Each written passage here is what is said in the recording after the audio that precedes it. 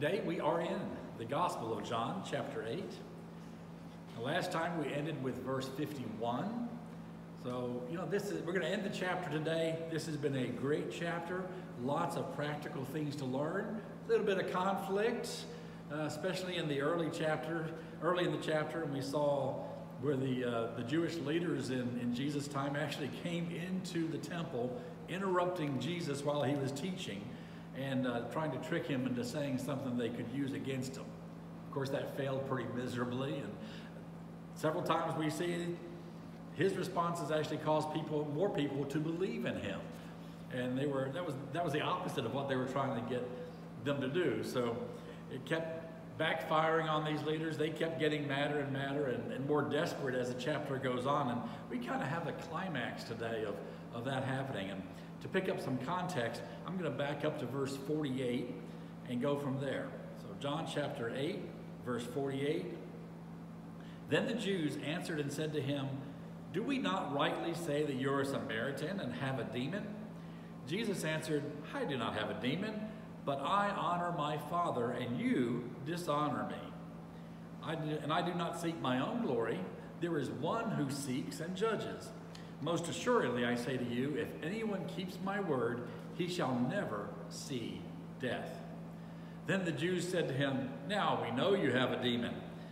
Abraham is dead, and the prophets, and you say, if anyone keeps my words, he shall never taste death? Are you greater than our father Abraham, who is dead, and the prophets are dead? Who do you make yourself out to be?" Good question. Jesus answered, "If I honor myself, my honor is nothing. It is the Father who honors me, of whom you say that he is your God. Yet you have not known him, but I know him. And if I say I do not know him, I shall be a liar like you. But I do know him and keep his word. Your father, Abraham, rejoiced to see my day, and he saw it and was glad." Then the Jews said to him, "You're not yet 50 years old, and you've seen Abraham?" Jesus said to them, "Most assuredly, I say to you, before Abraham was, I am." Then they took up stones to throw at him. But Jesus hid himself and went out of the temple, going through the midst of them, and so passed by. Wow, there's a lot we can see in this chapter. And just want to remind you, when we see the term the Jews in the Gospel of John, most often is referring to the Jewish religious leaders who were kind of a religious and political force there in Israel. Israel was under Roman occupation at the time, and since the Romans pretty much let the religious leaders run Israel, and as long as there weren't problems, Rome was getting their taxes, they were okay with that. They came in and messed things up once in a while, but the leaders tried to have a kind of a divided allegiance between the Romans and to God. Okay, it seemed when there was a conflict that might cause them problems or they might lose power, instead of God, they chose Rome. And they didn't realize that when the Messiah would come, the kingdom would be a spiritual kingdom. It would last, so far it's lasted over 2,000 years, or around 2,000 years. They did not understand that. Instead, they were pretty much terrified at the prospect that the common people would come, follow Jesus, and make him an earthly king. So that would make the Romans attack them, because there is no king but Caesar, right? And it would take away these leaders' prestige and any power that they held over the Jewish common people. So what they were doing, they were discrediting Jesus at every turn. They were trying to find a way to kill him.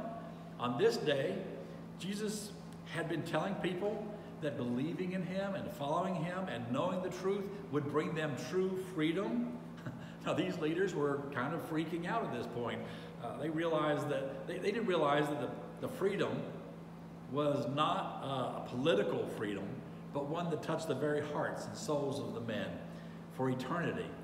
But still, because they didn't understand, they tried to discredit Jesus, make him look bad, push people away from him on every turn. But the more they did that, the more the truth came out, the more and more people continued to believe in him.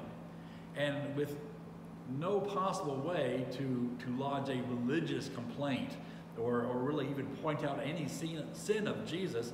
They reverted back to name-calling, innuendos. They were trying to build themselves up by tearing Jesus down.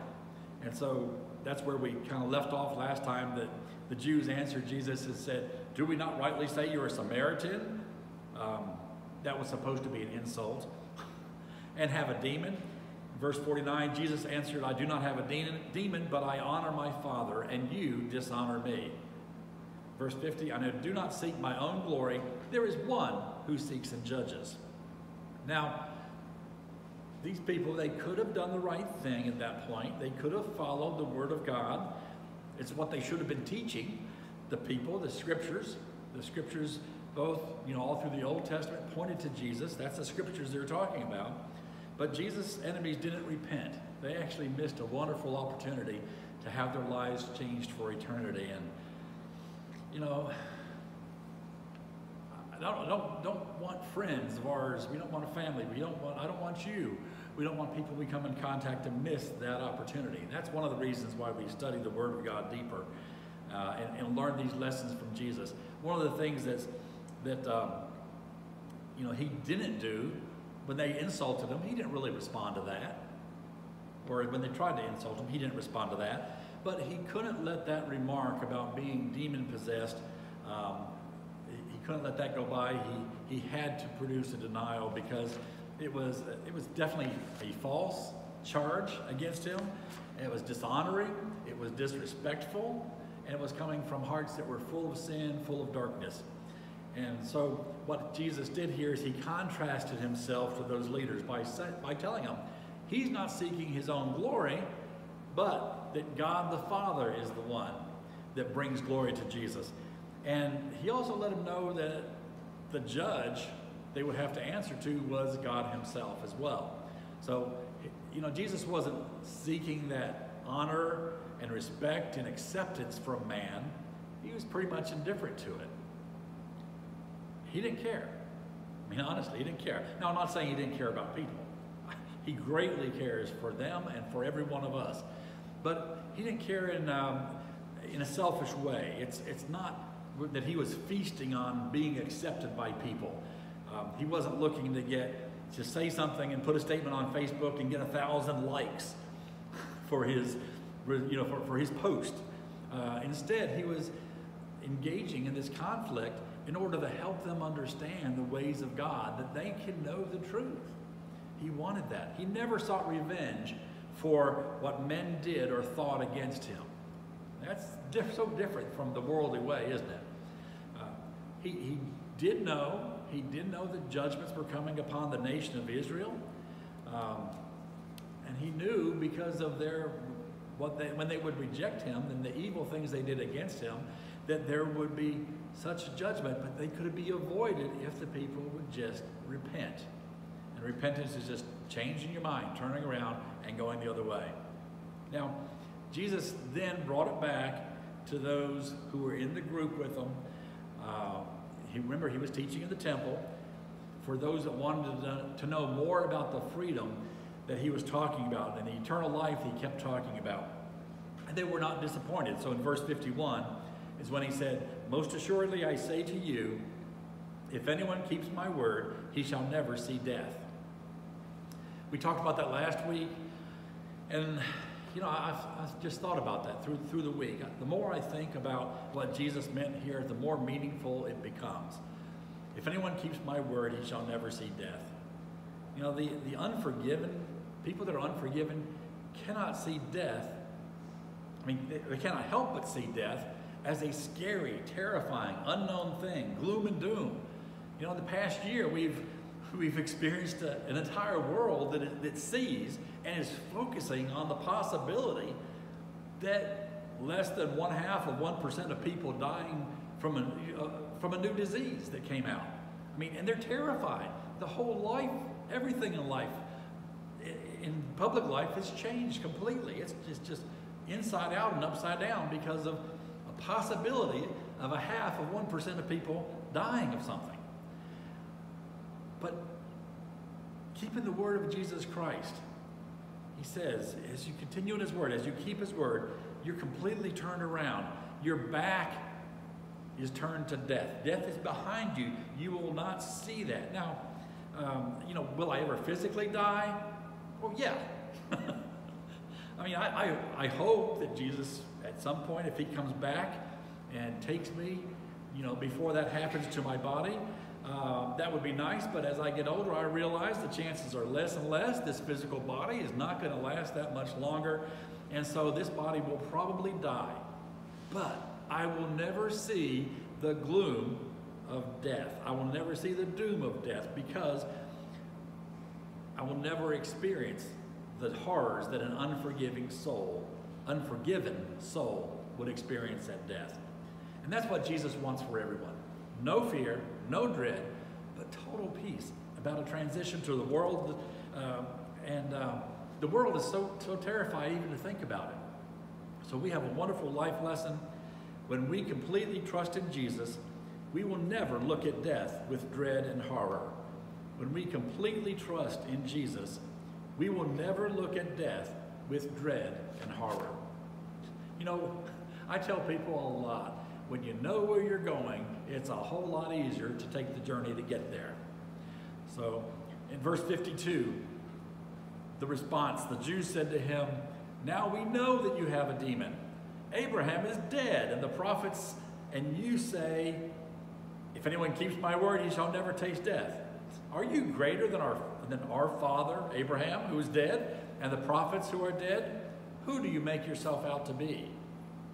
Now, as odd as it sounds, when Jesus made this claim about never seeing death, if you follow me, it kind of delighted them in a really twisted sort of way. And why is that? Well, they understand very clearly what he's saying. They believe they finally caught him in blasphemy, and they're trying to pull it out of him.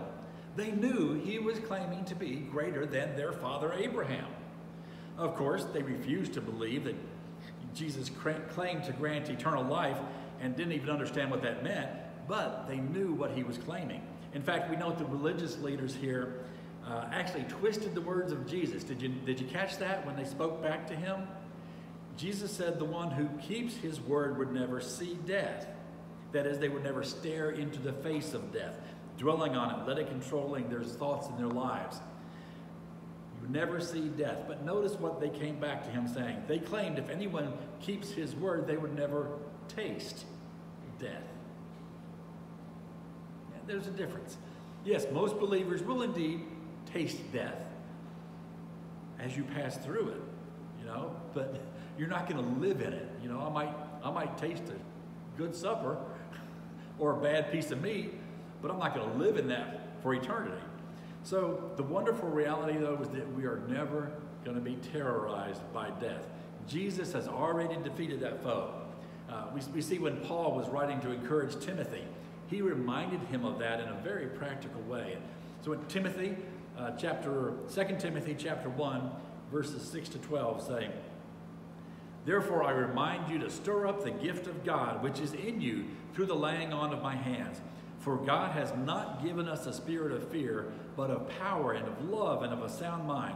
Therefore do not be ashamed of the testimony of our Lord, nor of me, his prisoner, but share with me in the sufferings for the gospel, according to the power of God, who has saved us and called us with the holy calling, not according to our works, but according to his own purpose and grace, which was given to us in Christ Jesus before time began, but has now been revealed by the appearing of our Savior, Jesus Christ."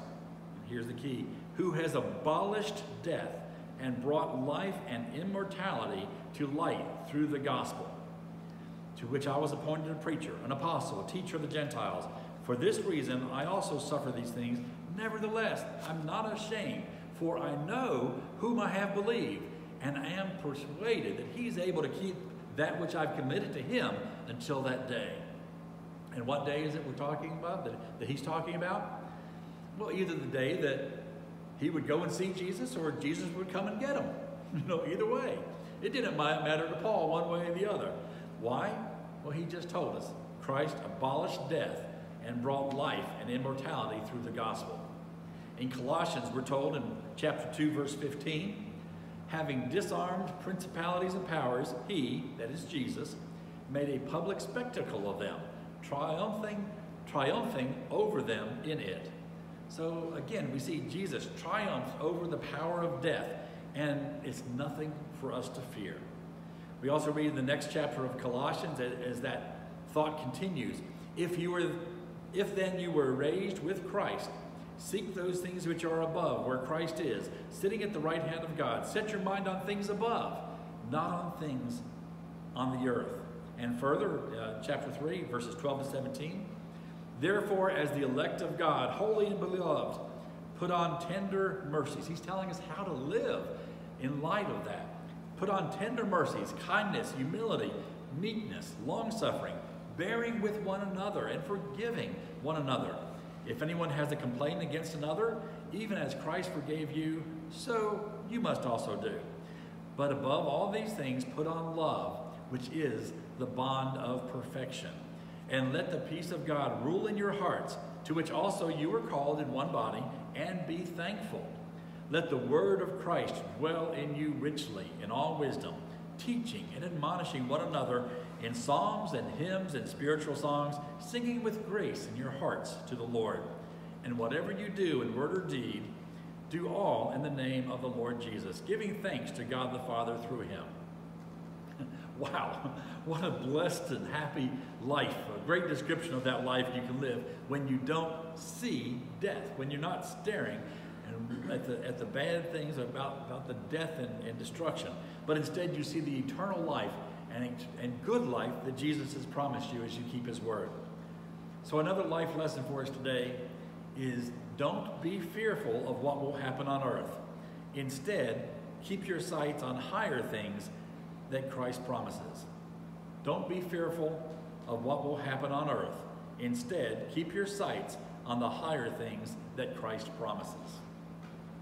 So I wandered just a little bit, but these verses just explain more of that life that he's talking about, that we will never see death. We will never dwell in death. So coming back to our text, the leaders here were finally, when he said that, they were finally said, okay, we got him. They were boldly challenging Jesus. They're trying to get him to say, in their words, what he'd been telling them for years, in God's words, and that is that he is the Son of God. He is divine. He is eternal. And, you know, these things we've seen over and over in just a few chapters that we've gone through in the book of John so far.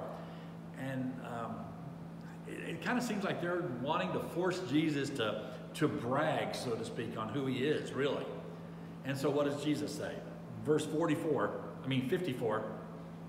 verse 54, Jesus answered, if I honor myself, my honor is nothing.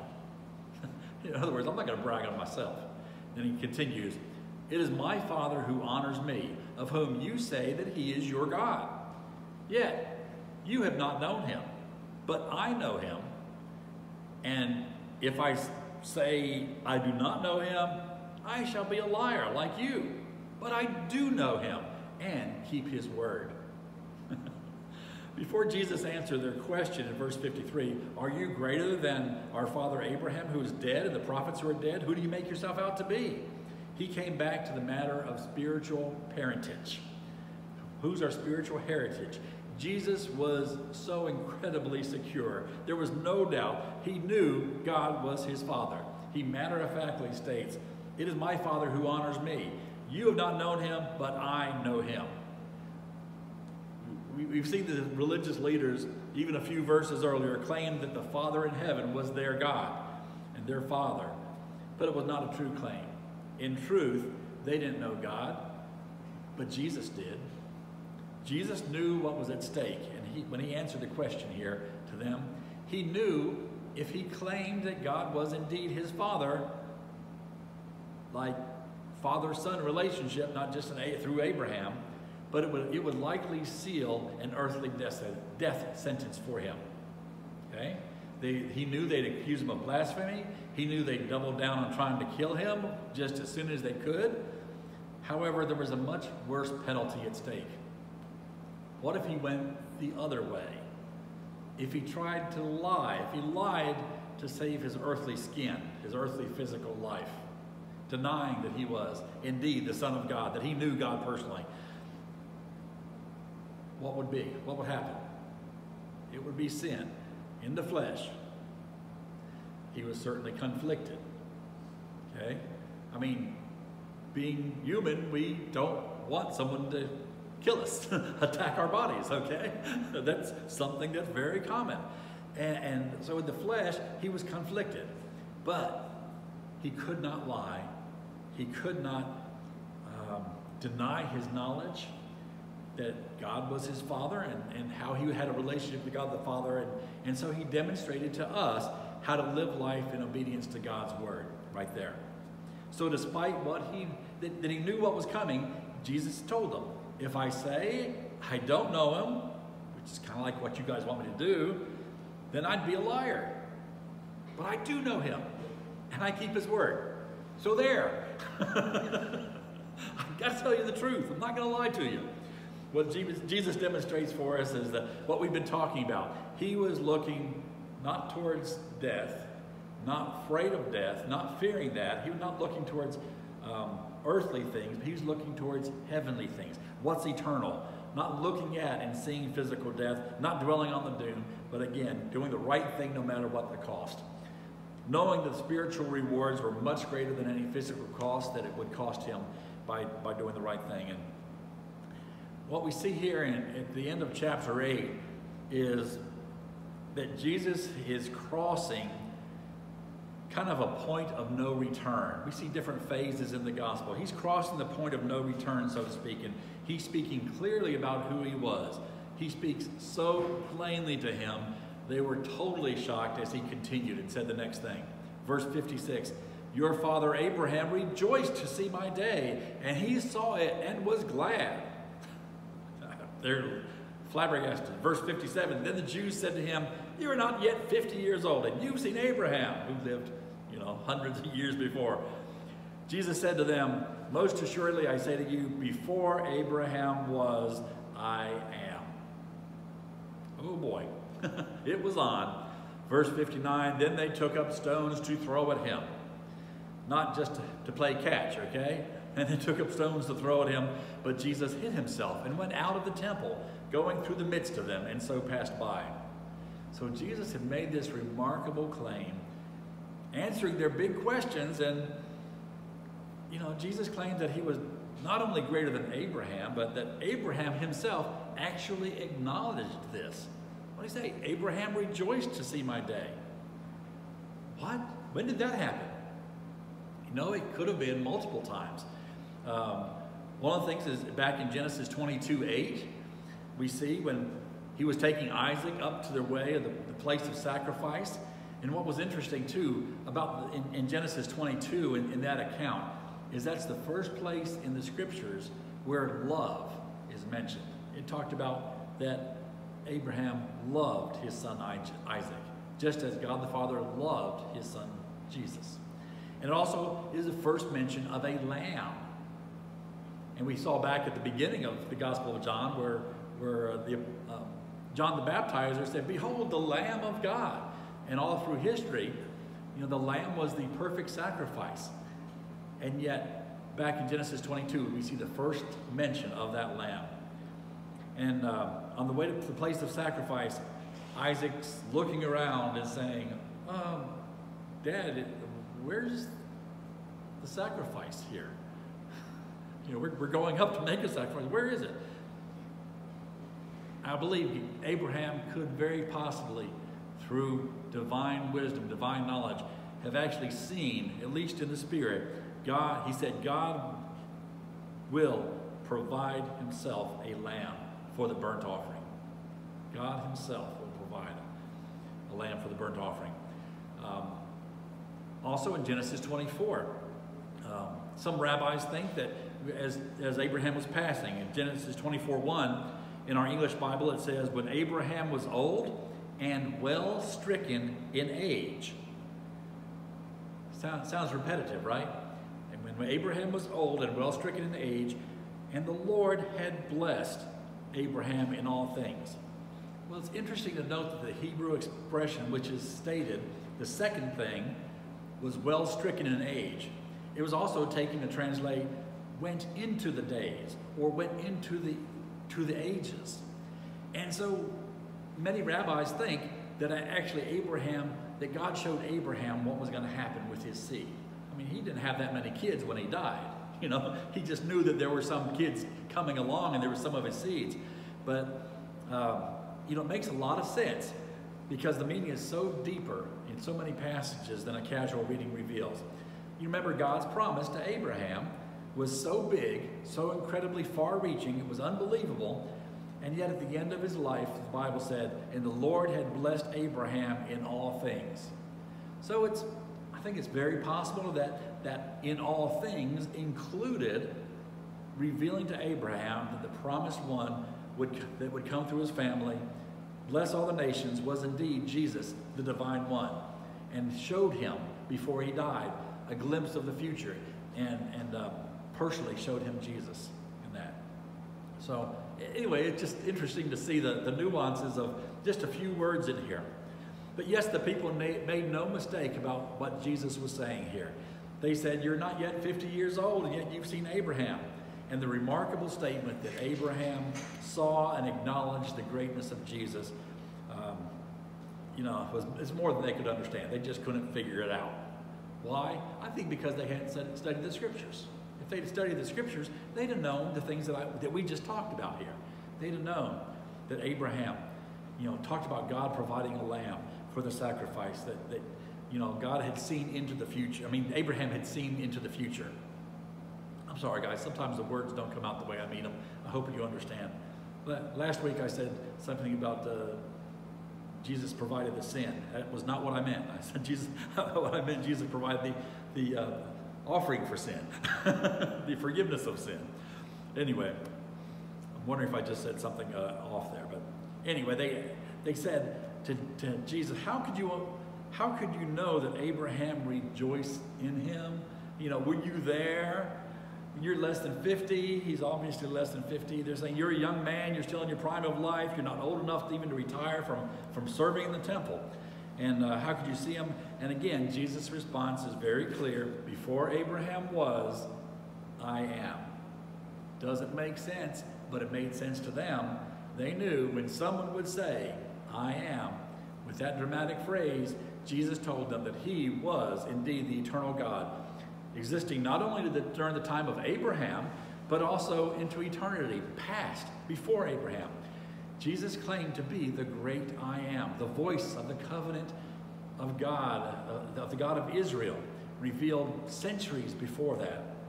And this is the third time in this very chapter that Jesus uses that phrase, I am. He used it back in verses 24 and verse 28, again in verse 58, and you know, when we read it in the New Testament, it's the Greek phrase, the same one we talked about several chapters ago, is ego eimi, which is the same term used in the Greek translation of the Old Testament in Jesus' day to describe the voice from the burning bush. You know, using the phrase I am, Jesus used a term that was clearly a divine title belonging only to Yahweh alone. It was interpreted as such. They knew exactly what I was talking about. You know, people say, you know, just casually reading this, you know, before Abraham was, I am. And if they knew that Abraham had lived so long before, they might just think, oh, this guy's just a little bit off. You know, he doesn't know what he's talking about. That's nothing to take and stone somebody for. So they knew what he was saying. I am was recognized as a title of divinity or a deity to the Jews. So again, Jesus was telling them before Abraham came into existence, I am, eternally existent. No stronger affirmation of pre-existence occurs anywhere in the Scriptures or out of the Scriptures. Now, if Jesus' claim wasn't well-founded, then yes, his words would be blasphemy, and he would deserve death. But he was only using the language that only God could use in that situation. And so what happened? They took up stones to throw at him. It demonstrates that the religious leaders understood what he meant. He claimed to be God. They regarded that as blasphemy. They felt he was worthy of the death penalty. And they intended to carry it out right then. Okay? They weren't going to send them to the court and go through appeals. Okay? It wasn't going to happen. At this point, all they could see was red. They were crazy, mad. They didn't care that the Roman law of the land did not allow for them to execute somebody. They intended to kill Jesus right there by mob action, and there was not any civil authority that would care. Their passions were aroused. They were incensed. They took the law into their own hands. And do you remember where Jesus is at this time? He was in the temple. Yeah, the temple in Jerusalem. Okay, I guess they figured we'll kill him, we'll bury the body, the Romans will never know. They'll wonder what happened to the guy. But they were there in God's house, where the Son of God was there teaching. Okay, they looked around. They pick up stones that maybe were left over as they were constructing the court of the Gentiles there. The court of the Gentiles was the place, like about 19 acres there, where they were supposed to bring people in from other nations and show them how great God was and reach out to them. Instead, they were trying to kill God, the Son of God, at that spot, instead of taking the glory of God to all the nations. Wow. They were claiming to be of Abraham, claiming to know God, and doing what? Trying to kill the promise of Abraham, the one who God promised to bless all the people of all the nations. They just simply refused to comprehend or even acknowledge these things. I'm sorry, it's wow. I'm just amazed by that. So our life lesson for us, what do we pull out of this? Sometimes we just need God to show up and save us from ourselves, from our own ignorance and actions. Okay? Sometimes we just need God to show up and save us from ourselves, from our own ignorance and actions. Why do I say that? Well, because that's what we're going to see happen. Somehow, it says, Jesus hid himself and went out of the temple, going through the midst of them. Some people think miraculously he just disappeared. I don't see him talking about that, so I'm not sure how he did it. But they wanted to kill Jesus, but that was not going to happen. Why? Well, as we learned in previous teachings over and over, his hour had not yet come. It wasn't time for it to happen. So he just walked out there, right by them. I mean, it says, going through the midst of them. He went right through them, and they didn't even notice. Their hatred had literally, their blind rage was literally a blind rage. They couldn't even see him. He probably just mixed with the other crowd, maybe the other believers that were there, and just slipped out and walked in freedom to do the rest of the work the Father had commissioned for him to do here on earth before his hour did come. And it was about 6 months later when it was time for his sacrifice. So the remarkable theme throughout this whole chapter is so strong here at the end of the chapter. Jesus is in perfect unity with God the Father because he himself is God. Those who reject Jesus reject him because why? Their spiritual parentage is not of God. Oh yeah, they might have, being a religion or being they might be in a good church. They might have parents that really believe in God, but they personally have rejected who God really is. Our spiritual parentage is of the utmost importance, and it's revealed by our response to Jesus. Ask ourselves, who is my spiritual father? Who is your spiritual father? Spiritually, who are you following? You can prove this by your actions as well as claiming it with your words. And brothers and sisters, there is hope today. There continues to be hope and freedom found in Christ Jesus. Hope to be free from the curse of sin and death, putting your faith and trust in Jesus Christ to provide that forgiveness for your sins, to give you real, true, everlasting life. Embrace that, okay? I hope every one of you have done that already, but I just ask you to embrace that, and I pray that you'll experience that freedom from living a defeated Christian life, that you're living in and abiding in the words of Christ. I hope you're living as a disciple of the Lord, serving him, not wandering aimlessly. I pray in all this, the truth is being revealed to you day by day in your heart and mind, unhindered by the darkness of the enemy, and also through you to other people. And that's something you grow in. So, if you're struggling in any of these areas, you're not alone. A lot of people are doing that. We've all struggled there, and likely will continue to have these struggles until we breathe that last breath here and cross over. But we don't have to live in defeat. Live in victory over sin.